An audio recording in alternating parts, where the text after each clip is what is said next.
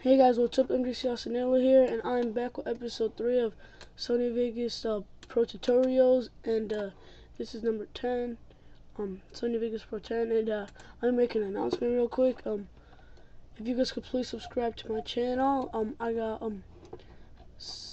27 subscribers right now, and I've been only actually worrying about my channel for like 3 weeks or a month or something, and it says I joined September 24th, but that's when I really didn't give a crap about it, and now I do.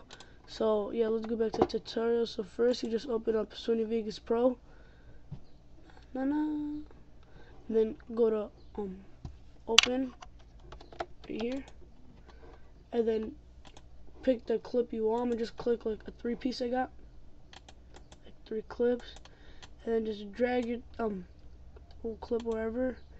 And then over here on the top where this top bar is, you hold it and then drag it to where you want to cut it.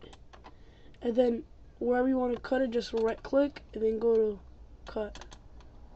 And then it's just going to be like black right here.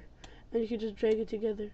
And if you want to trim it, you go to the side of the clip here and then left click it and then hold it and then just move it to where you want it to be trimmed. So at the end, the video is gonna look like this. Just like that. And then yeah, so that's pretty much it. And if this helped you guys, then please subscribe.